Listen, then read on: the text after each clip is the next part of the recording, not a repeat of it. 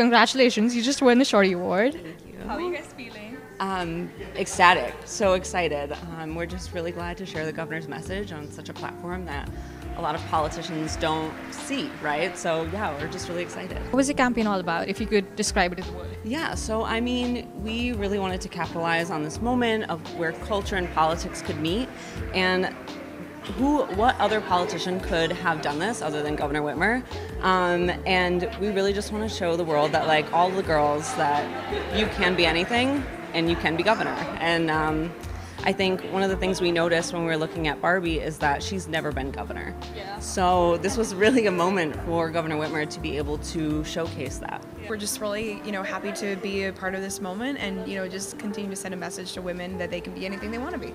How important was it for your campaign to come out now? This was the year of Barbie. So how crucial was that for your campaign?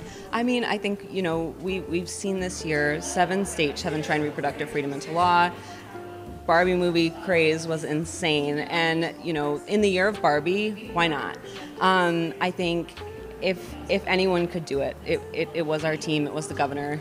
It was Kaylee, and we could get this done. And it was, of course, little Gretchen. She's very excited to be here. She doesn't say much, but she's got a lot of opinions, and they come out in all different kinds of ways.